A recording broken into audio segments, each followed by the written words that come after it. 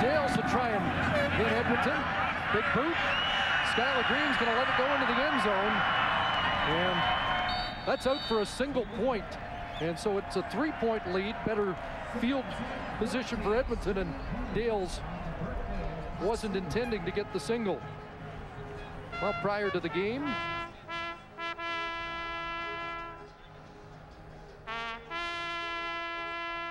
a solemn Remembrance Day salute to our troops.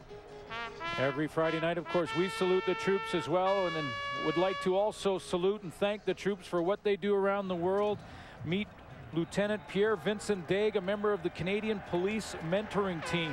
He's on patrol here, just south of Kandahar City. Canadian Forces offer support to local Afghan authorities.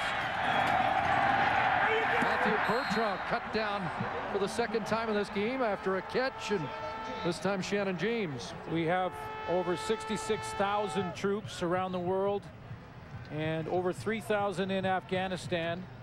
And Pierre Vincent Dague taking care of some of the locals, and that's what the great things that they're doing in Afghanistan and in over 16 missions, UN and NATO missions around the world.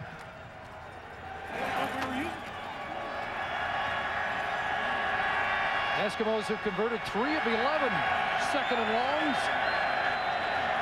2nd and 10 here. Ricky Ray underneath, and that was almost picked off by Dwayne Carpenter.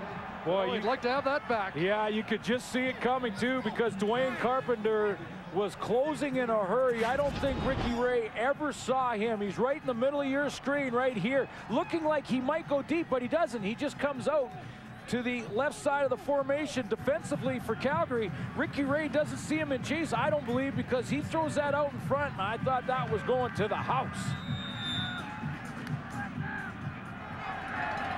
All he had to do was hang on. No Stampeder linebacker has an interception this year. That was close to being the first.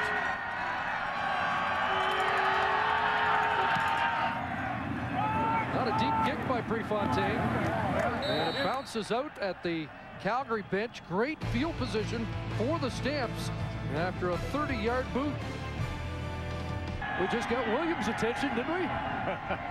Probably a Calgary fan from Okotoks, but cheering that Eskimo kick return. And there's a first-down grab by Robbie Bryant. He's been relatively quiet, but Nick Lewis has been big tonight. Nick Lewis is the option on that zone read play we showed you, and he's one of the options in the passing game when Henry Burris fakes it to Joffrey Reynolds. One of the reasons he has over 100 yards. Had another 100-yard game versus Edmonton back in their first meeting. Was relatively quiet in their last 3, but another 100-yard game already for Nick Lewis. Stamps first down at the Eskimo 50-yard line. Burris straddled the line of scrimmage to get it away to Brett Ralph. Close to the line, but I think he did a good job of staying in a legal passing position.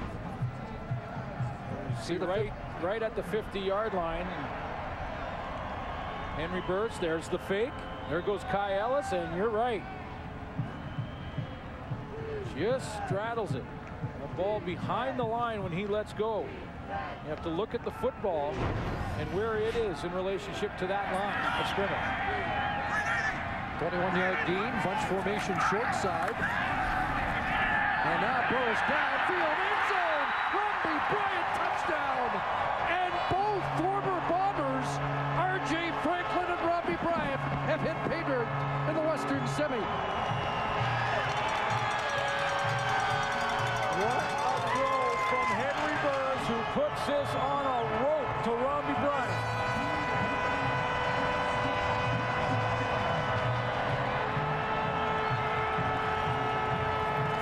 Without a touchdown all year, Bryant has his first as a Stampeder in the Western Semi.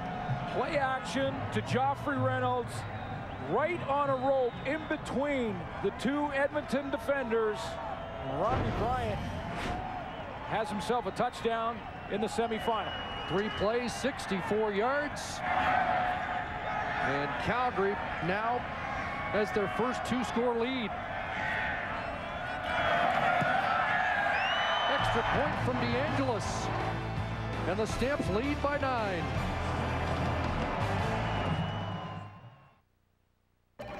Bob, my office now. There's nothing like the smell of fresh cooked bacon. When it's real, you know when it's real. Introducing Wendy's Bacon Deluxe. With thick-cut applewood smoked bacon on hot, juicy beef. You know when it's real. For over 20 years, Visa has helped athletes achieve their dreams and get to the Olympic Games. Now, we're going to help you get there. When you use your Visa card, right now you have a chance to win a trip to the Vancouver 2010 Games. We hope to see you there. Visa, the only card accepted at the Olympic Games. More people go with Visa.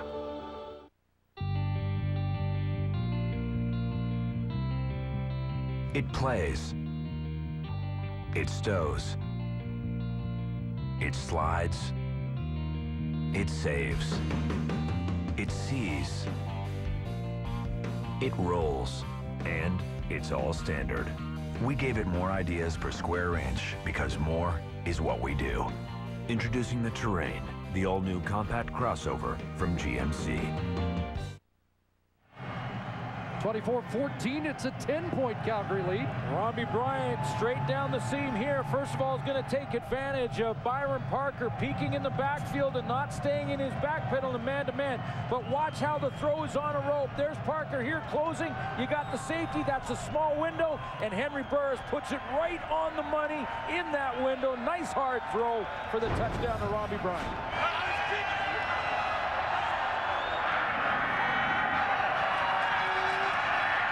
Key Whitlock on the return. And a good one.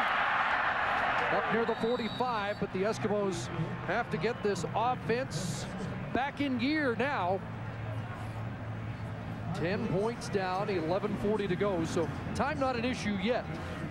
No, lots and lots of time, but Ricky Ray has to start getting the offense moving and try and take advantage of those opportunities deep if he gets another one. He had some early that they didn't hook up on, but now it looks like Henry Burris is getting into his zone. He had a good drive there, and that was a perfect pass. Now it's Ricky Ray's turn to match. The Eskimos had 507 yards against BC last week. They've scored 81 points in the previous 2 games, but they've gotten quiet here today. Calvin McCarty, that ball popped loose. McCarty looked like he reeled it back in at the 50 and has 5. Yeah, that certainly doesn't mean that Kevin Strasser has to start thinking about bombs away every play. 2nd and 5, continue to move the chains. Lots of time left on the clock is a good situation. But if they get the opportunity deep, like they had the opportunities in the first half, well, they got to make the plays now. It's like they're going to the double tight end. Graham Bell is in. Matt Bertrand, the other tight end. 2nd and 5. Short drop, Ephraim Hill, first down.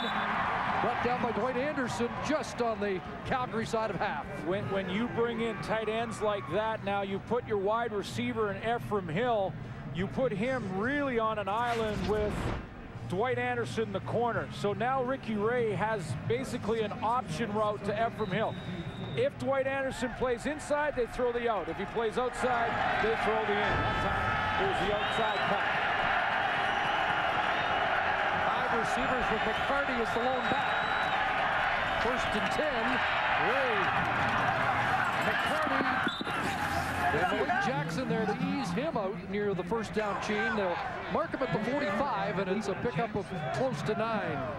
It's really a sign of respect when Chris Jones, the defensive coordinator for the Calgary Stampeders, plays so much zone defense against Edmonton. This is not a zone defense team. This is a man-to-man team. This is a pressure team. This is an in-your-face defense. But Chris Jones against Ricky Ray, it's a pay of respect to say, we're going to play more zone against you and make you patient. 2nd and about 1.5 yards. And Whitlock should have it. Especially tough on Kevin Strasser in that the friendly rivalry that they have.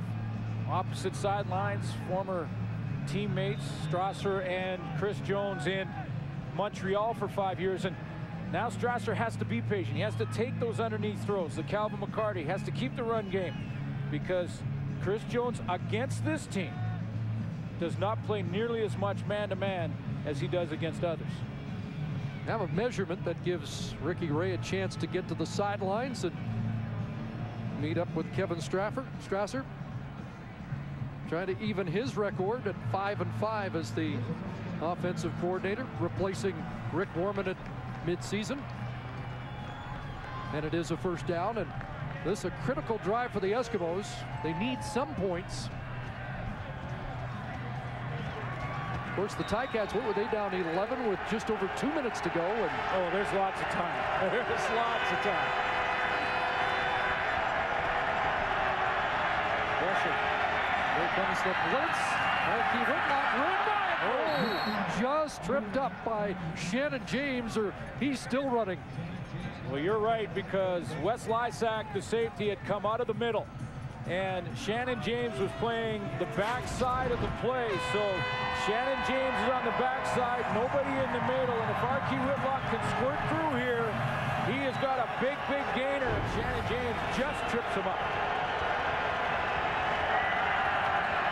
6 for Whitlock, 2nd and 4.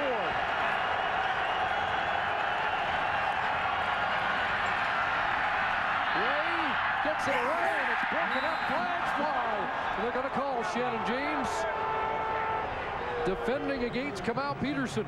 Well, you know, I think early on, and I watched that matchup from the beginning, I saw Kamau Peterson try and come across the middle. Shannon James was real physical with him all the way through the route. I didn't really see the interference at the point of attack. There are 2 different flags down. I mean, when the ball arrived, it looked like a pretty clean knockdown by James, but there was a lot of contact prior to that point.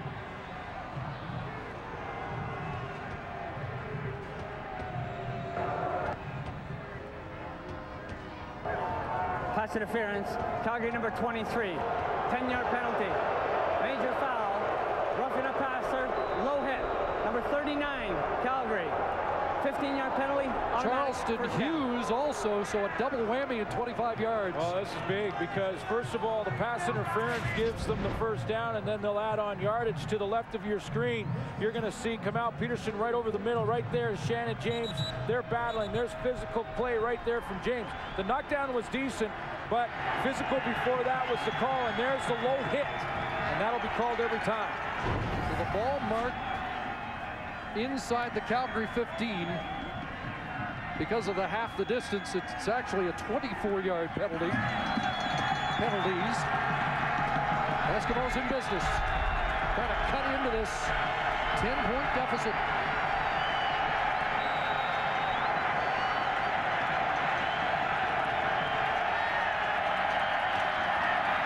Looks to the end zone. Jump ball. Incomplete. Another flag, and I think it's going to be Charleston Hughes again. You put the hit on Ricky Ray just as he was throwing the ball. Major foul, roughing the passer, number 39, Calgary, half the distance to the goal, automatic first down. Back to back. And that'll be again half the distance. Charleston Hughes right down here in the stand-up position at the rush end spot. Up the field, bites the play action, then redirects. Goes high to the head this time. A low hit the first one, and then high. I don't think it was too late. It was just he launched himself up into the head of Ricky Ray right there. So it's 1st and goal at the 7.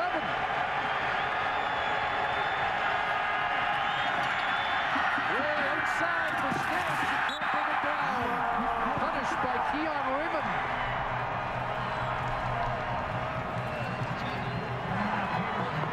A 10-point game. Ricky Ray does not have to force it. He needs the field goal and the touchdown. I know it's tempting down in here. If you want to capitalize on this drive, especially when you get back-to-back penalties getting you on the doorstep like this. 2nd and 1 now. saying you're at the 7. Can't you find a receiver deeper into the end zone or take a shot into the end zone? And the timing was a little off on that throw as well. Waited way too long to get it out of there. 31 yards and penalties on the drive. 2nd and goal. That's in the end zone. And it is going to be marked at inside the 1. Marking at the 1, but he didn't get in. A foot short for Ephraim Hill. And it's 3rd and a goal.